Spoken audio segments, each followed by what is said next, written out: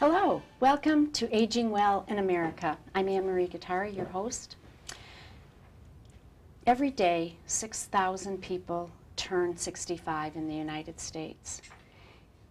There are 5.5 million people over the age of 85 today. In the year 2050, that number will grow to 20 million. There will be 20 million people over the age of 85. Are we ready? Is America ready? There's so much good work going on in the country and around the world, and in fact right here in our own community, to prepare for that time. And with us today we have a guest who is doing some of that good work. Dr. Bande is an acupuncturist at St. John Hospital, and with us is one of her patients. Welcome so much, Dr. Bande and Justine. Thank you. Thank you for coming.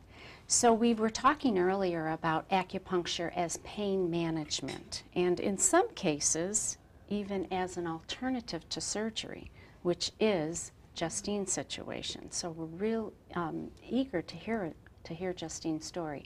But before we do, we said we might just do a very, very quick little lesson on acupuncture and what it is. Absolutely. An overview. So acupuncture, Anne-Marie, is basically... Shall I open your chart? Sure. Okay. So I'm going to hold up this chart, which shows all the parts of the body. I'll stand up, and then Dr. Bande can point to the body parts as needed. So what I wanted to say was that acupuncture is basically an ancient Chinese healing art. And the idea is that we have energy, or qi, that is flowing through our bodies. And the reason I brought this poster, Anne-Marie, is because it shows that we have these energy channels that start at the bottom of our feet, travel all the way up our bodies, and then back down the backside of our bodies to the earth again. And if you look at the left side of the poster here, this is showing a picture of the front of the body. These black lines are lines that show the acupuncture channels.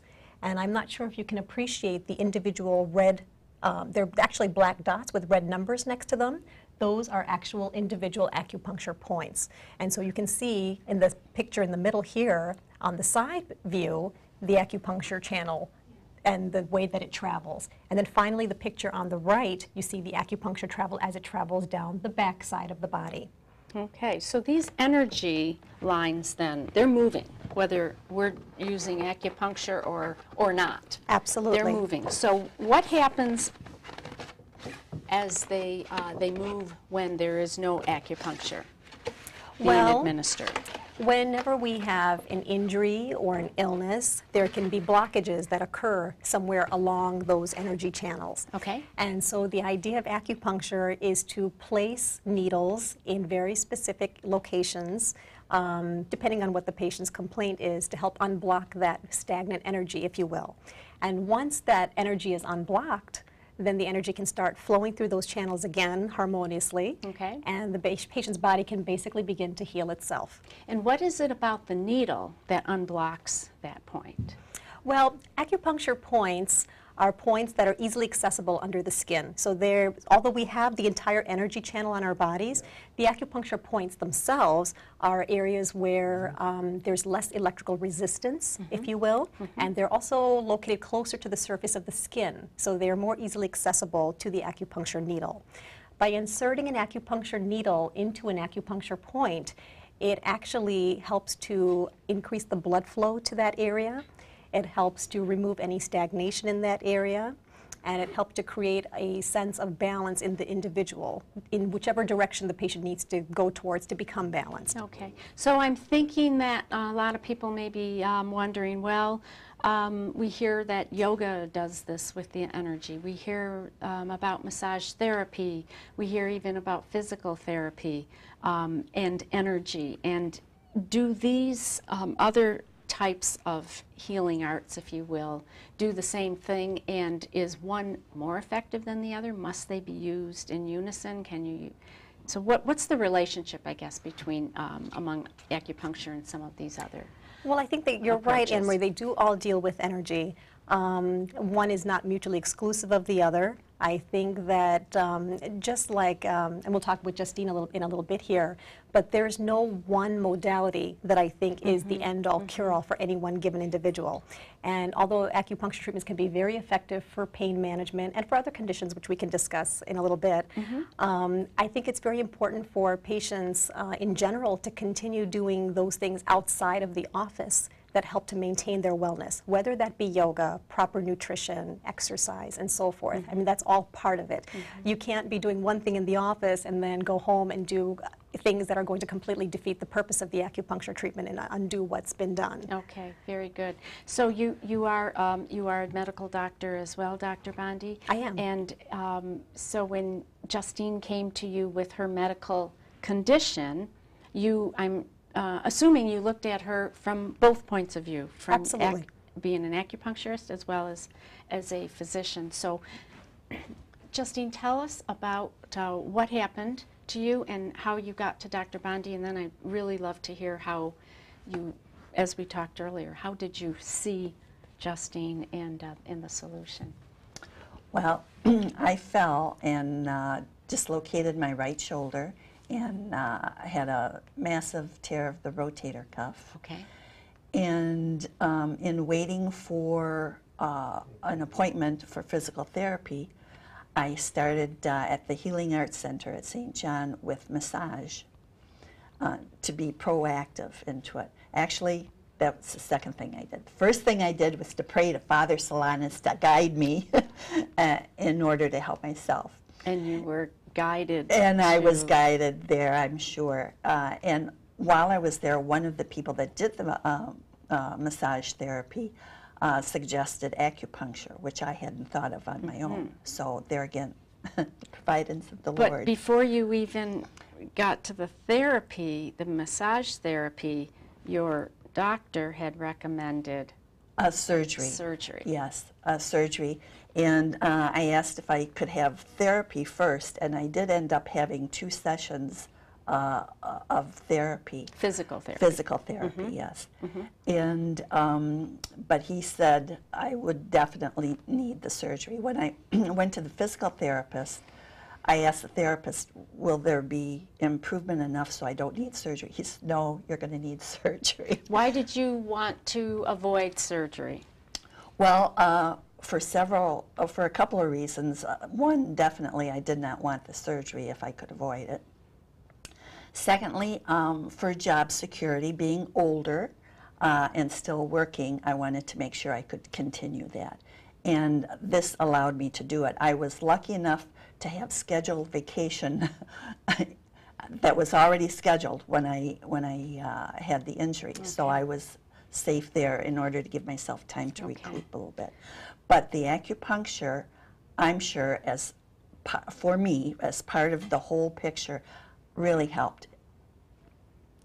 And I'm very grateful to Dr. Bande for that. That's so true. It's a wonderful success story. So when Justine came to you, Dr. Bande, what did you see? What was her condition? And well, Justine had quite a bit of pain and considerable limited range of motion with her right shoulder when she came to me. Can you demonstrate what were you able? How much were you able when to? I was at the doctor's office, I was in labor trying to just get it out a little bit, and he told me to quit. He says, don't hurt yourself anymore.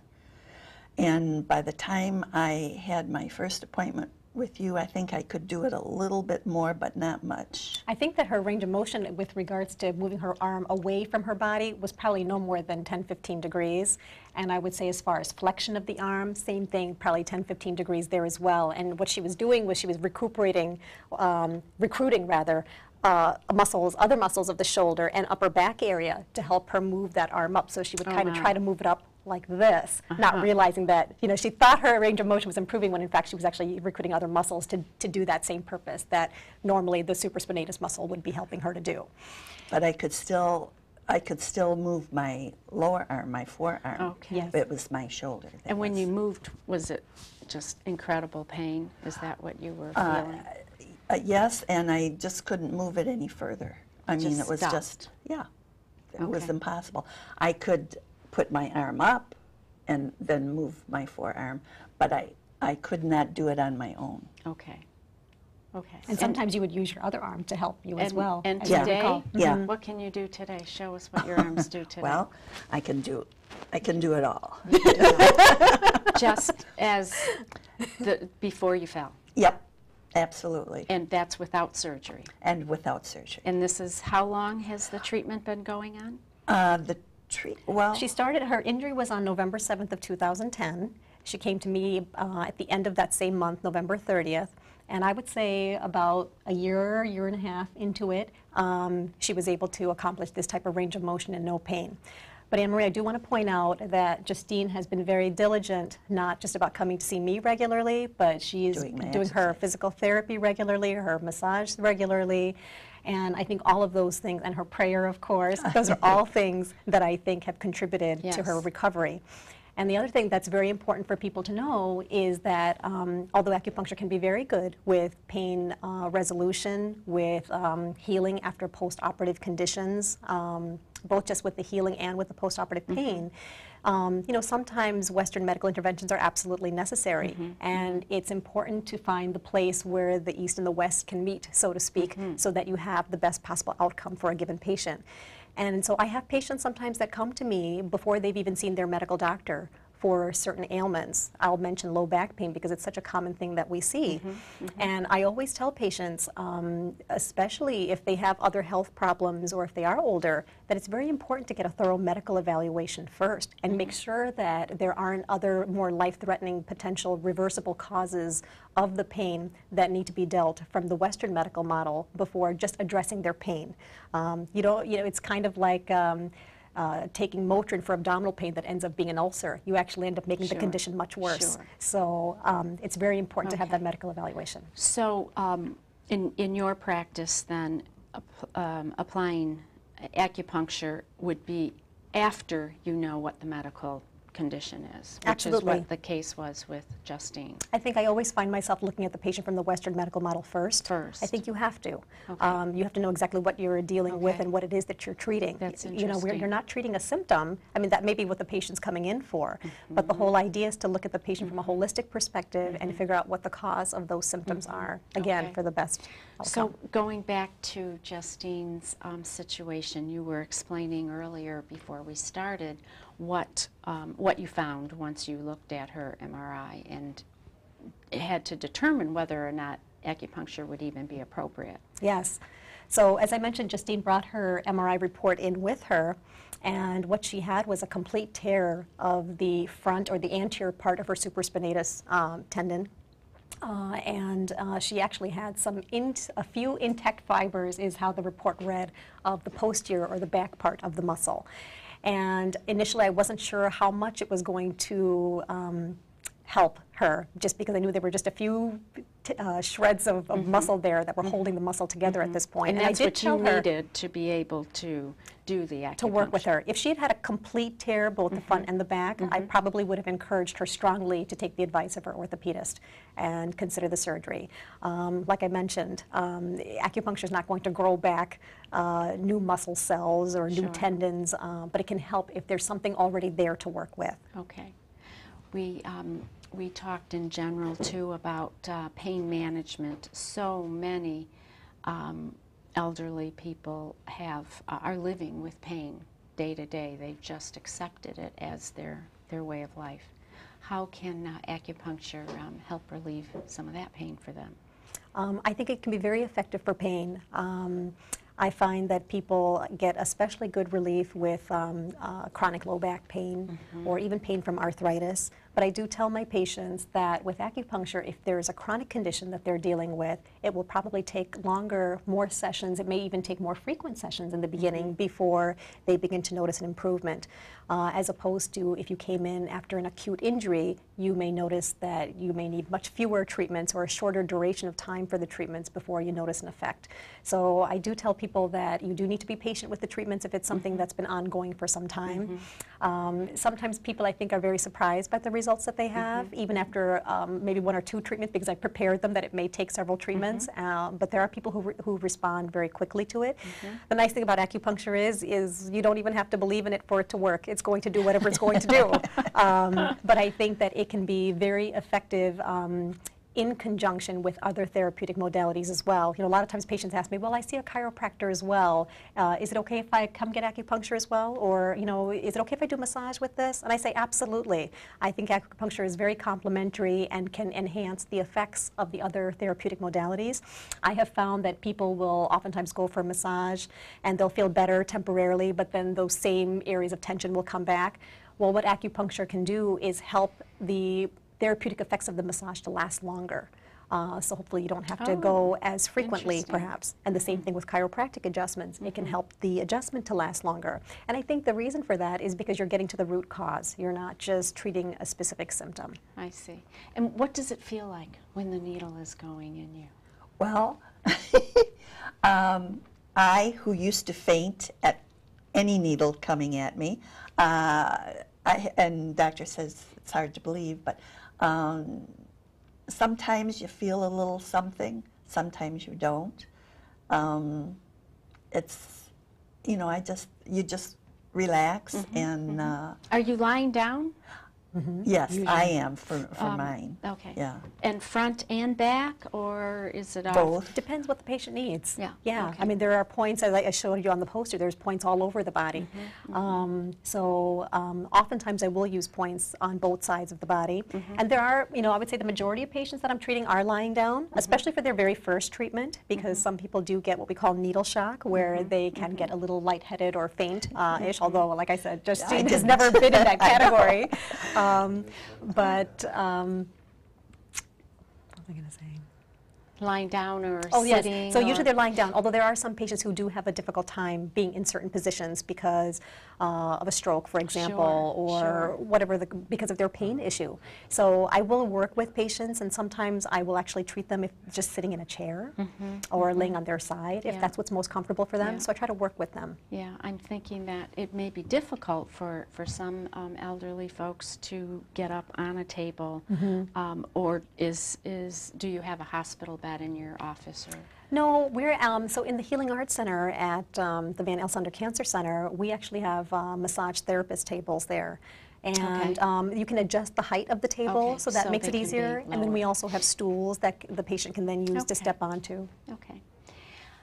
You brought some needles? Show us, did. because I think we think of acupuncture needles as being so. You know, and they do come in different lengths and different sizes, depending on what part of the body you're using the needles on. But I brought this particular one to show you because this is usually how they come. They come in blister packs like this that are just like individually wrapped. needles. These are not hollow bore needles like the kind that you draw blood with. So they're solid stainless steel needles. They are sterile, they are disposable, and as you can see here, they are individually packed. So there's 5 needles here individually packed. So if I just wanted to use one needle for a particular treatment, I could just rip one off like that. And I could actually open one to show you if you'd like. Okay, sure. If you want to use me, you can. That's okay, Justine. So it comes in a guide tube like this. Some acupuncturists will actually use the guide tube. You'll have it, you know, rest the guide tube on the patient's skin and just tap the needle into place. A lot of times I will actually just take the needle out of the guide tube. I don't know if you can zoom in on that and see how fine that particular needle is. This one is 0.25 millimeters in diameter, okay, and it's 40 millimeters in length. And this is the average size needle. Maybe if you hold your hand up behind it, we can see. Does that see it? show up a little bit better? Yeah, Okay. there. You can see it there, yeah. And so most commonly, I'll actually just use my finger. Instead of using the guide tube, I'll just use my finger and hold it on the skin and just kind of gently push the needle in that way. How far does it go in? Again, it depends on what part of the body you're going into. So if somebody's coming in with hip pain, the needle's going to go in deeper in an area like that. If I'm going in the wrist, obviously much less flesh here, more bone here, so it would be more superficial. It's the idea of the needle is to get to the acupuncture point itself. And the way you know that is you can feel the difference in the resistance of the tissues as you're inserting the needle, and the patient oftentimes will feel an achy sensation. They might feel some warmth. They might feel a numbing sensation, and it might be just at that site. It might be in a circular pattern around the acupuncture point, or it may even travel up and down that energy channel. How that's did being it treated. feel to you, Justine? And did it change? Did the sensation change with time? I just usually, for some reason, I can accept the needles without any problem. Like I said, one who used to faint all the time, and I was so worried about that first session. But sometimes, like Doctor said, I have felt a little point pressure or traveling up or down. But did you feel like you The chi described feeling? almost like the energy moving up and down, or a warmth, or? I can't say that I have felt it. Usually, if I'm not talking, I put myself in another place Okay. where I'm praying, Okay. meditating, and if I'm not talking. So you can do it very casually. Yes. There's not, the room doesn't need to be dark with candles and No, incense. No. Although she does have very pleasant music playing, and I do like that, Yeah. the music. Yeah. Yeah, wonderful. Do you have many elderly patients who come to you for acupuncture? Or is it something I you would say feel? yes. It seems to me that probably the majority of my patients are probably over 50, I would say. Maybe that's because they do have ailments. Maybe they're more aware. Maybe they have more time to come to me. You know, since being in the cancer center, we're in a very visible location. We also have a senior care link program through the hospital.